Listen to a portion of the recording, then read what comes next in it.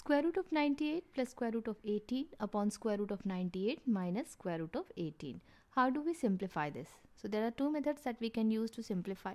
First method, where we first simplify the radicals. So 98 we can write it as 49 times 2 under square root plus 18 as 9 times 2 under square root upon again 49 times 2 under square root minus 9 times 2 under square root. When a times b is under square root, we can write it as square root of a times square root of b. So this will be square root of 49 times square root of 2 plus square root of 9 times square root of 2 upon square root of 49 times square root of 2 minus square root of 9 times square root of 2. Square root of 49 is 7, so 7 times square root of 2 plus square root of 9 is 3, 3 times square root of 2 upon square root of 49 again 7 times square root of 2 minus 3 times square root of 2. Now here we can take square root of 2 common and write 7 plus 3. 7 times square root of 2 divided by square root of 2 will give us 7. 3 times square root of 2 divided by square root of 2 equals to 3. Upon here also we can take square root of 2 common and write 7 minus 3. Now square root of 2 is a like factor, so we can cancel. 7 plus 3 is 10. 7 minus 3 is 4. Now divide both numerator and denominator by 2. 2 times 2 is 4. 2 times 5 is 10. So answer is 5 upon 2. This is one method. In another method, we can rationalize the denominator. To rationalize the denominator, we divide and multiply by the conjugate of the denominator. So conjugate of square root of 98 minus square root of 18 will be square root of 98 plus square root of 18. So square root of 98 plus square root of 18 upon square root of 98 minus square root of 18, multiply and divide by square root of 98 plus square root of 18 upon square root of 98 plus square root of 18.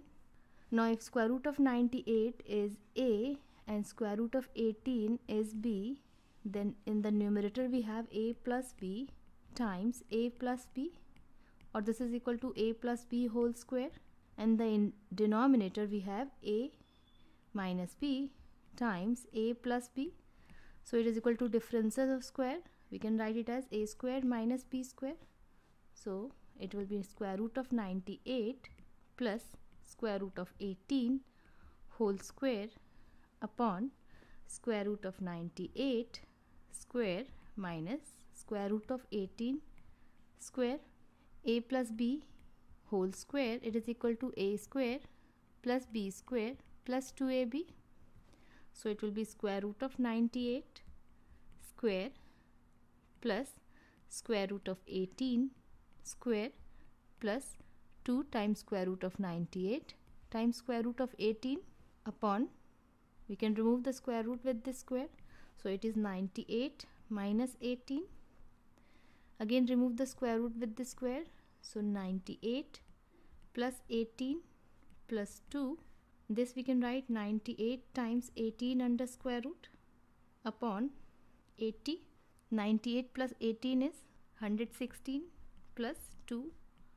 98 we can write 49 times 2 and 18 as 9 times 2 upon 80, or 116 plus 2. So we can write square root of 49 times square root of 2 square times square root of 9 upon 80, or 116 plus 2. Square root of 49 is 7, then times 2, then times 3 upon 80, or 116 plus 84 upon 80. Now add 200 upon 80. Cancel this 0 and this 0. 2 times 4 is 8 and 2 times 10 is 20. 2 times 5 is 10 and 2 times 2 is 4. So answer is 5 upon 2. Same answer that we got in the first method. So it is equal to 5 upon 2. Which method did you like more? Let me know in the comment section. Thanks for watching.